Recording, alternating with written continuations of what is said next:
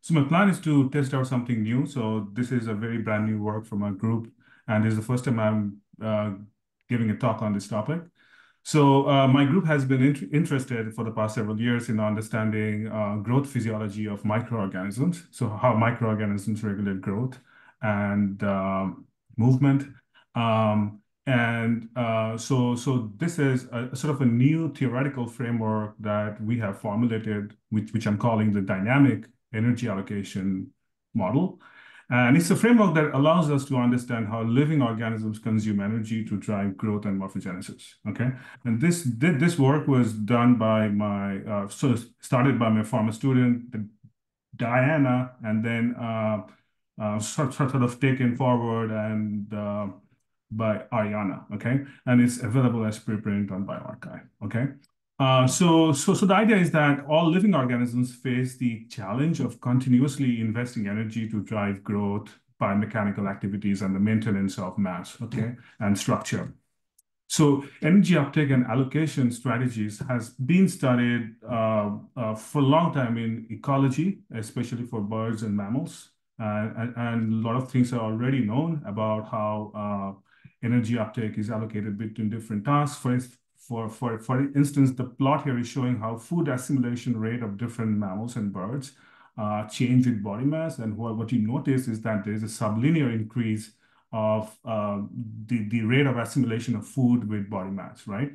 And this is intimately connected to how the metabolic rate of organisms scale with the size of the organisms.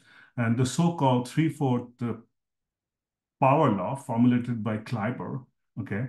And what this means is that there is sort of a sublinear increase of metabolic rate with body size, right? And so if you combine that with the energy that's required to maintain the structure and the mass of a system, which we should scale linearly with the mass, you see that, sort of higher organisms slow down growth as they increase in size and eventually they stop growth, right? And a lot of different modeling frameworks have been introduced in the past decades to understand sort of growth regulation during uh, uh, you know, uh, development of multicellular organisms. And they're sort of broadly called the energy budget models, right? However, these models are not very adequate to understand microorganism growth, okay? So while they explain very well growth behavior of higher organisms, birds and mammals, etc., but microbial growth physiology is very different, okay? So one main difference is that, for example, if you think about bacteria have a very short lifespan, and they exhibit sort of robust exponential growth. Okay, so there is no slowing down of growth with body size, as I showed for higher organisms, but they sort of grow robustly exponentially. Okay. And which means that the rate of growth increases as you grow larger and larger, right? Furthermore, what has been known for the past 6 decades is that there is something called a size law of bacterial cells. Is that the size of bacterial cells increases superlinearly with growth rate, almost exponentially. And furthermore, if you think about metabolic rate, right? How fast do prokaryotes such as bacteria consume energy, right? And that is very fast, like it's super linear. So here the scaling exponent, if you focus on the bottom left corner of the screen, metabolic rate of bacteria goes as 1.72 powers of mass, okay, which is very different from the three-fourth scaling that we see for mammals, okay. So all of these behaviors are very distinct from higher organisms. Furthermore, bacteria can, they're very adaptive. They can readily adapt their size and shape due to environmental fluctuations, changes, etc. Right? So what we discovered and others is that bacteria sort of maintain robust geometric scaling laws between how the surface area change with the volume in different growth conditions, the so-called shape law. And here we're seeing data from E. coli that sort of follow sort of a very robust shape equation in different growth conditions, okay, where surface area is 2 pi times volume to the power 2/3, right? And this is connected to the maintenance of aspect ratio, right? So such scaling laws emerge if you maintain aspect ratio of rod-like systems. And as a consequence of that, what happens is that as you change the growth rate of the medium, right? So bacteria tend to reduce their surface to volume ratio as to increase their fitness, okay? So so all of these sort of indicate you have very well-defined physiological laws in bacteria that are very distinct from higher organisms. So we sort of need new theoretical approaches, okay?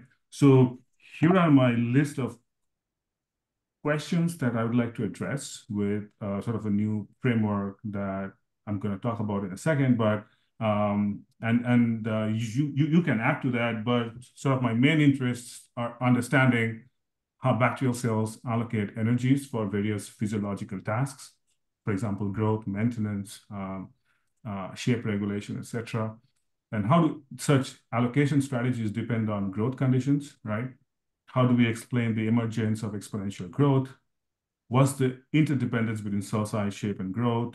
How do we explain metabolic scaling of cell size? And if we have such a model, can we explain how growth efficient are bacteria, right? So and can we use that models to study dynamics, right? So if the system is driven out of equilibrium by environmental perturbations, how do we explain the response, physiological response of cells, right? Um, so there are some existing frameworks which address some of these questions, okay? And I just wanted to briefly mention what they are, okay? So you can, just for the audience who may not be familiar with the field, so in terms of existing framework, you can think about sort of bottom-up approaches, sort of microscopic models, and these are really large-scale models. You write down reactions for all the macromolecules inside the cell, and you simulate them, and you can do sort of wholesale modeling of cell growth and physiology, right? But these are computationally very expensive, right? You are thinking about solving tens of thousands of differential equations, right, to actually understand growth, okay? While this has been successful, but this is not what we want to do as physicists. We want to think about more coarse-grained approaches, okay?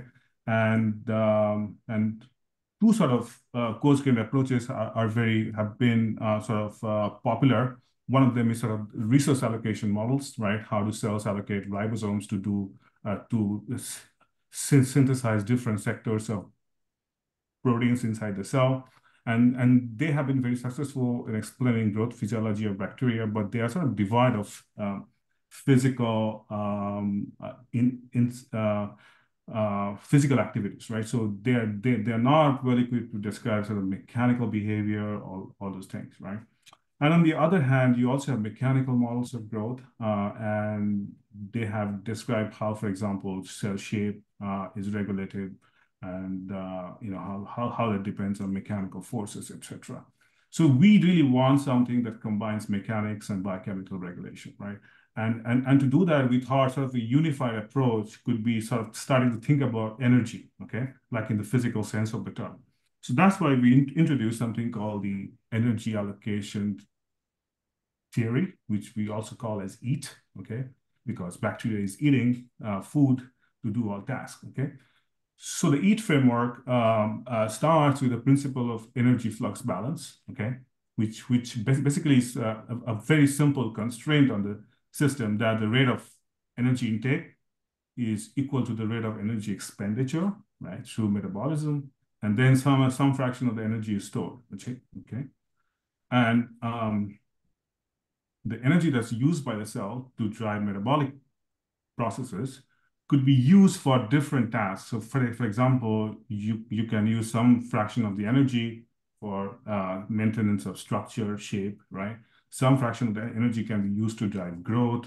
Some can be used for cell division, which is the reproduction of the bacteria.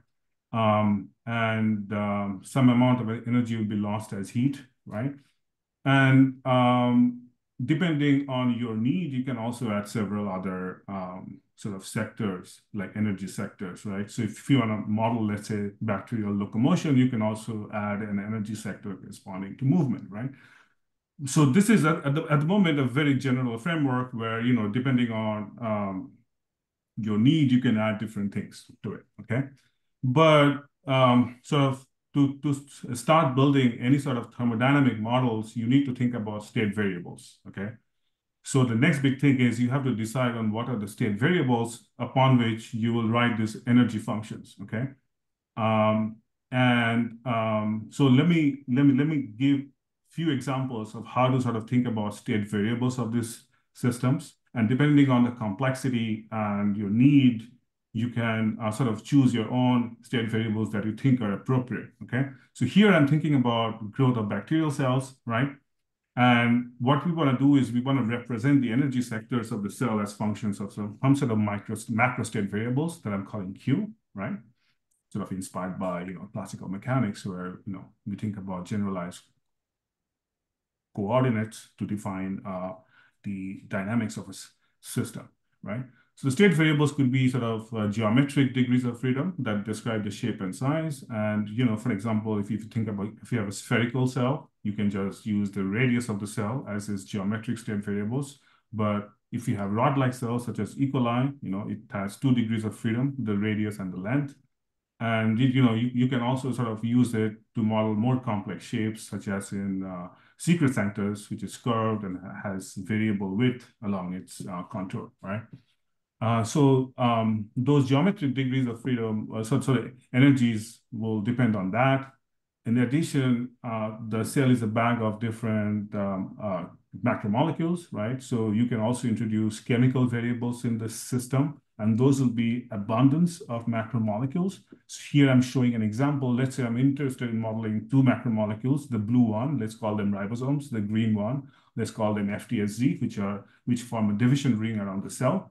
And you can let's call their abundance x1 and x2. So you can sort of formulate your equations in terms of those variables, right? And you can keep adding to that if you want, right? So once we have set the state variables, the next step is to define what are the cellular energy components, right? And more importantly, the energies will depend on cell morphology as well as biochemistry, okay? So let me give an example of a very, very, very simplified model of a sort of minimal model of growth.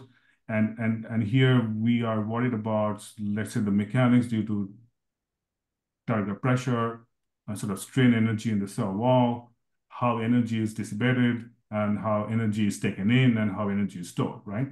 So in a very simplified model, we assume that the energy intake is proportional to the surface area of the cell, right?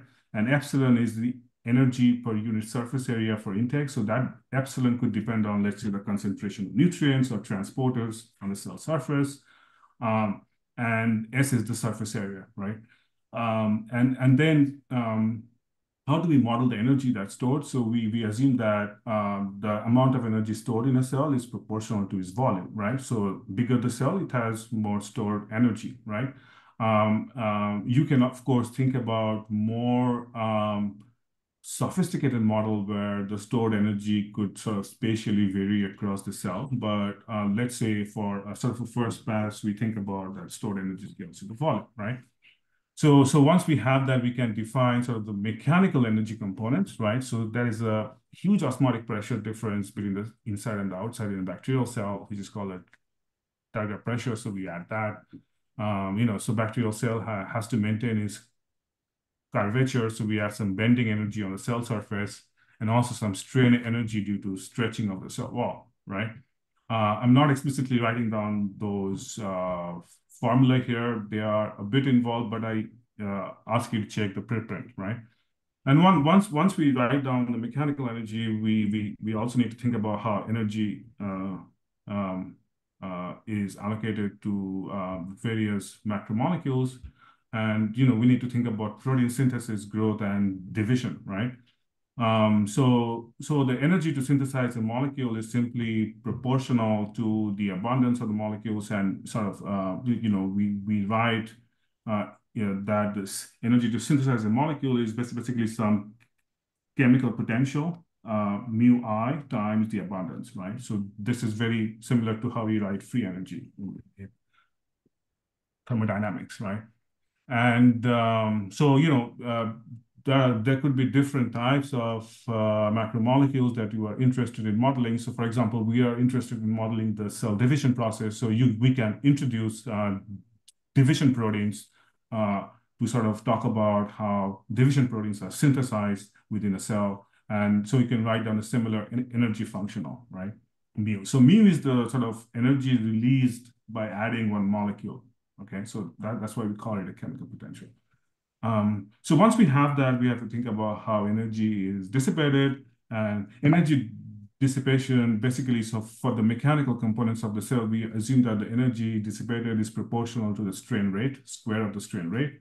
And this is sort of inspired by, approaches, in fluid dynamics, we assume that the energy dissipation rate is square of the strain rate, right? So, and this is sort of discrete formulation of that when we talk about shape dynamics. And the energy dissipated due to biochemicals is proportional to the rate of change of those biochemicals, okay?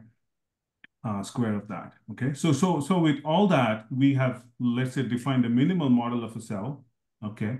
And we want to see if it can grow or not, or if it can reasonably reproduce some of the behaviors we know for bacteria, okay? But we just have one equation that I showed earlier is that the principle of flux balance, that's really a constraint for the cell, right? And that's not enough to sort of formulate equations of motion, right? And then we come down to sort of the crux of the model, which is the optimization strategy, okay? So organisms cannot simultaneously maximize all of its life functions. So depending on the need, it can maximize its energy for a particular task, okay? So let's say we are interested in bacteria that's growing in moderate to rich nutrient conditions, right? And in those conditions, it has been shown that bacteria likes to evolve to maximize their growth rate, okay? And based on that, so we assume that the bacteria is optimizing the growth flux, okay? And so we can calculate what the growth flux or the rate of change in growth energy is because we have defined the other energy components. And then we can optimize that for each of the state variables. And that can yield us equations of motion for the cell, okay? Which is pretty cool, right? So with this optimization strategy, you can work out how the shape, size, and the concentration of biomolecules change over time, right? So for example, what you get automatically is exponential growth. That just falls out of this model. So where the length of the cell is growing exponentially at some rate, kappa, that depends on the size, the radius of the organism, and other factors such as how much nutrients are imported, how much energy is stored, etc. So it can robustly predict the emergence of exponential growth. And we can also sort of work out a sort of free phase diagram that, so growth is not possible for all values of energy intake. So you need some minimum amount of nutrients to sort of start growth for a given value of stored energy, okay? Yeah, so with this growth optimization principle, you can work out equations for example, how the division protein abundance change with cell size. So here, for example, X is the abundance of division proteins, which reach a threshold abundance when the cell is about to replicate, okay? And at cell division, what happens is this division proteins reach a threshold abundance, and their rate of change is proportional to the length of the cell, okay? And that's quite consistent with what is known for FTSG molecules, okay? And etc. So unlike length of the cell, the radius of the cell does not increase during a cell cycle, because we know that bacteria actually E. coli grow along its length, but the radius remains fixed in a given nutrient condition. Is because that radius will sort of reach a steady state, which is dictated by this effective potential that it is sitting in. So in fast growth conditions, the effective potential has a minimum at sort of a higher radius than in a slow growth condition. And that's consistent with what you know for how cell size changes with growth rate, right? And we know that cell size increases with growth rate. And that is a sort of a result of this model that, it can accurately predict how cell radius and length they change with growth rate. For example, the length of the cell sort of increases superlinearly almost exponentially with growth rate. So here, what I'm showing is sort of the average newborn cell length that we calculate by simulating multiple generations of growth with this model. Okay. Yeah, so then we fit the model to existing single cell data on bacterial growth. And by fitting the model, we can actually extract a lot of the model parameters. Okay, so that's very important because not all the model parameters are fixed. Some of them depend on growth conditions. Okay, so for example, the rate of synthesis of division proteins, it increases with the rate of growth, and that can be thought of as sort of a principle of balanced biosynthesis. Okay, and energy intake also increases with.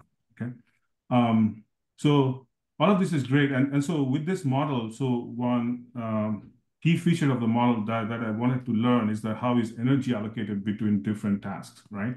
So we can calculate. So once the model is benchmarked with experimental data, etc., we can calculate how energy is allocated between different sectors of the cell, right? So here you see a graph of different energy sectors and how it changes with growth rate. So let's focus on the key takeaways from this. So first of all, what we see is that the rate of energy allocated to growth increases with growth rate, which we expect, while the rate of energy that's allocated to division decreases with growth rate. And such a trade-off has been observed before by us and others that, there is a negative correlation between how fast cells grow and how fast they allocate resources to division. And that explains why cells grow larger as the growth rate increases, right? Few other takeaways is that cells increase storage in slow growth conditions. When nutrient energy is not available, they sort of shuffle material to storage. Okay. Secondly, you have an optimum growth rate at which you minimize mechanical energy cost. And the model also allows us to calculate how fast the cell is dissipating energy. And based on that, we find that the growth efficiency of an equalizer around 80 to 85%. Okay, so these are very interesting predictions that could be tested experimentally. Additionally, the model also naturally reproduces why the metabolic rate is superlinear, and this is the first explanation for that. And the idea is that you can approximate the metabolic rate as proportional to cell size times growth rate. And because the cell size increases superlinearly with growth rate, metabolic rate also increases superlinearly with growth rate, which is very distinct from what we know for mammals and etc. Right? So yeah, yeah. In the remaining couple of minutes, I just wanted to say a few more cool things you can do with the model. So it can not only explain steady state growth, but one of our interests is to model growth out of equilibrium, right? So the energy allocation model can actually predict response to dynamic changes in nutrient conditions. So with the model, we can capture behavior of the cell during nutrient upshift, which means that, let's say you dynamically switch from a sort of low nutrient medium to a high nutrient medium, and you want to see how the growth rate and cell shape changes in response to that. The model can accurately capture that, where we introduce a time dependence to the energy intake, okay, depending on the nutrient concentration. So it can actually capture nutrient upshift, nutrient downshift, okay, which is we see sort of an asymmetric response as is known experimentally. Not only that, so these are actually cellular response to sort of what I would categorize as biochemical perturbations to the cell. But since the model has both mechanical and biochemical components, it can also handle how the cell would respond to mechanical stress. Okay, so You can also study response of the cell to osmotic shocks, right? So let's say you change the osmolarity of the external medium, right? It impacts the osmotic pressure difference. So that as a result, the cell size and shape changes to adapt to the osmotic shocks. Okay. And our model actually, if you read the details in the preprint, it can capture a wide spectrum of osmotic shock responses that has been seen in various organisms. For example, in E. coli, it has been seen in response to a hyperosmotic shock, that there's a sharp decrease in growth rate followed by an overshoot and then relaxation to equilibrium. Okay. And we see that our model can capture that if we assume some sort of osmolar regularity of the target pressure in the cell. Okay, cool. So I encourage you to sort of read our preprint where we sort of discuss in detail some of the model uh, results for hyperosmotic shock, hypoosmotic shock, etc., and how it can be applied to different organisms. Okay. Yeah, so I think I'm almost out of time. I just want to summarize some of the key conclusions. So one is that the energy allocation theory provides a general framework to study growth and morphogenesis of organisms. So here I give you examples on bacteria, but you can also adapt it to other organisms, right? One key thing about the model is that it can predict energy allocation strategies in different growth environment. Uh, and it provides a unified framework to study both mechanical and biochemical perturbations to the cell. Okay, so right now we are working on understanding response to antibiotics. Okay, so and how it impacts shape changes. And it has the potential to be generalized to different organisms and optimization strategies. So for example, one of the optimization strategies we implemented here was growth optimization. That may not be true when, for example, when a bacteria is starving, under starvation, bacteria might want to optimize maintenance, okay? So our model can allow you to do that, and in different, depending on the optimization strategies, you get different equations of motion that will allow you to evolve the shape and the content of the cell in time, okay? So thank you, and I just wanted to summarize, sort of end by thanking Ariana and Diana for contributing to this work and the funders.